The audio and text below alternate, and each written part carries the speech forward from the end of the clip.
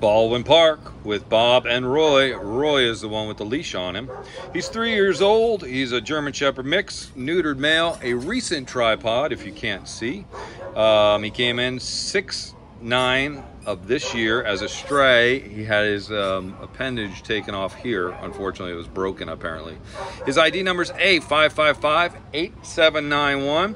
He's not the most trusting guy right off the bat, but I don't think I would be either if I came in with 4 legs and had 3 a couple weeks later. Bob, tell us more about Roy.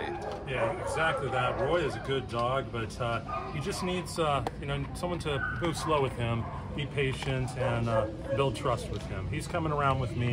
He's a really good boy. Like I said, he's going to get this down. He's already getting around quite well, missing a leg. So that's not going to slow this dog down at all. He just needs someone to help him out a little bit, gain his confidence, and get a little more social. And he had a play group, is that correct? Yeah, there was an incident in play group where he was resting and another dog charged at him, and a little bit of a setback. He was fearful of the other dogs after that. But like I said, someone just move slow with him, be patient, get him socialized.